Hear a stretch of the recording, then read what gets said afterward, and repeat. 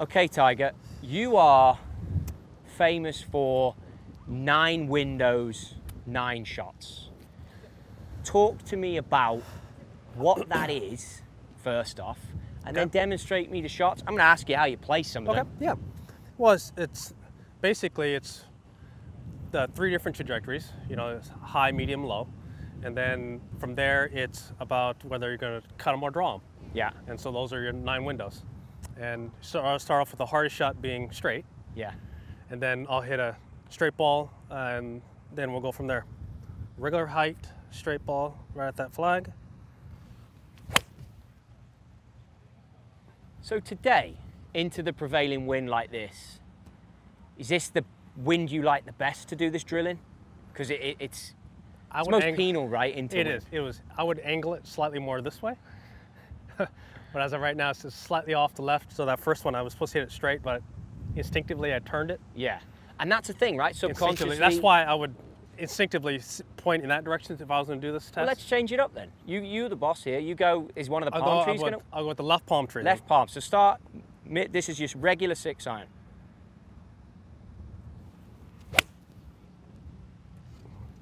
That's on me, I pulled that.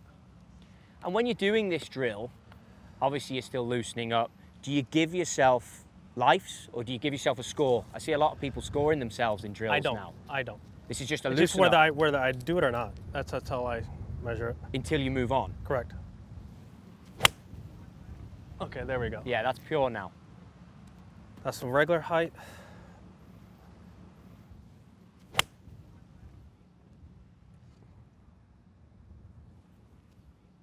Now we're going to go same shot, but higher.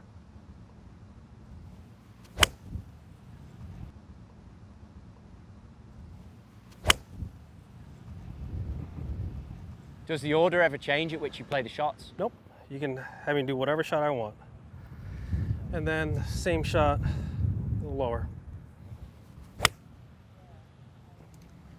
That is so pretty. Talk to me about how you play the low one.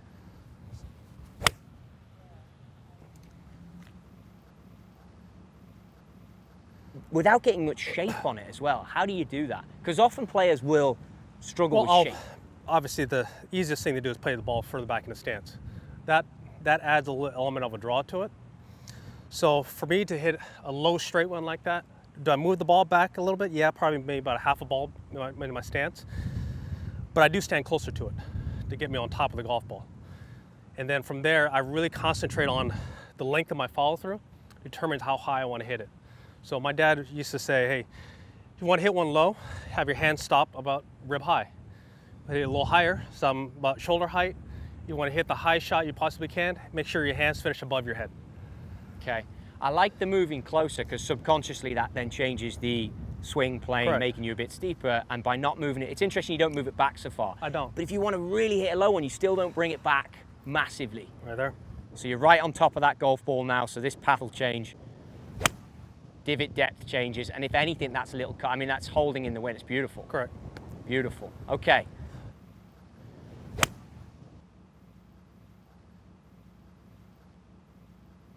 So the shape shots. Start with medium height again.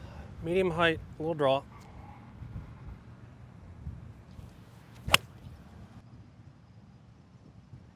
Do you ever manipulate handle in relation to ball position? So handle forward for draw, handle back for fade? Absolutely not. I do it all with basically my hands and my face. I've heard you say that a few times. I've never even thought about hand, shaft angle and all that kind of stuff. Us normal folk are trying to... I don't understand it. So I see a shot that starts at the right flag, the red one there. Yeah. And I'm just going to turn it just a touch.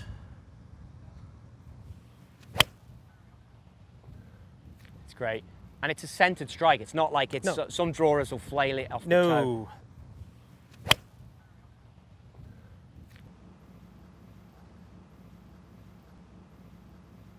Always a centered strike. Pure. Pure.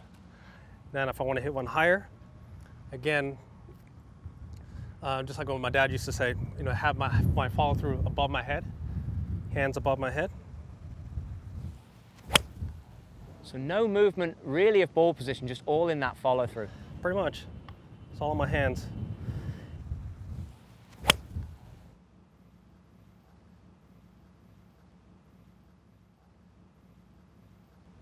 And then for the low draw, as you said, I do stand a little closer to it.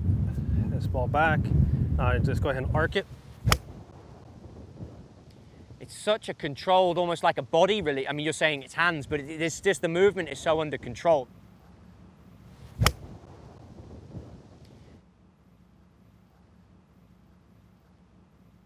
That's what's impressive about that. Now, under the pump, this is a range session. The visualization you will go through, I've heard you talk about red flag and turn it. We're into the cut shots now. Yep. Would you go middle of the green and turn it and pick a start line and pick a defined finish line? How are you doing it? Okay. And how are you controlling the amount of shape? You see this little green here? Yes. Not the first one, but the second one? Yes. Okay, the right edge of that green. Yeah. There's one little ball there. I see on it. the edge of the green. Yeah. So I would start this golf ball at that little ball there and then cut it to the right palm tree. That's just held up into the breeze. Correct. Perfect. But you saw a start line right on top of that ball.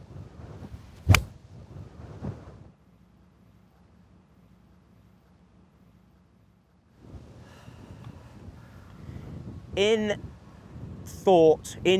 tournament swing thoughts, are they even a thing for you? Or is it all reactive, and hands and done in the pre? When I get in a tournament situation, under the gun, I don't think of anything but that. Now, do I do a hell of a lot of like position work? Yes, in front of a mirror or on the range. But if I have to hit a shot now, like to play this shot in a tournament, we're on a range, but I'm imagining that I'm on a golf course. How I talk you through that little cut, where I need the ball to start off at that one little ball, then end it at the tree. That's all how I'm looking at this golf shot and feeling it. Hitting the 9 windows. I'm being part of the golf shot. Interesting. And so, start that ball at that golf ball on the right edge of that green, higher finish, in it on palm tree.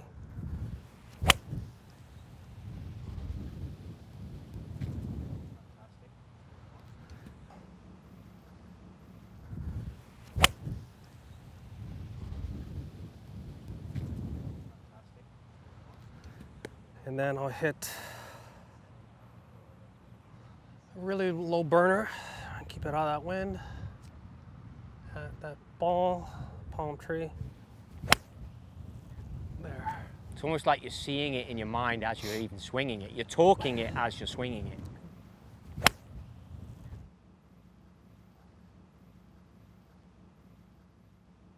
That's like how I putt. I putt to the picture. You know, all this information, I'm taking all that into an account, and then I'm putting to the picture, or I'm hitting my shot to my picture. Yeah.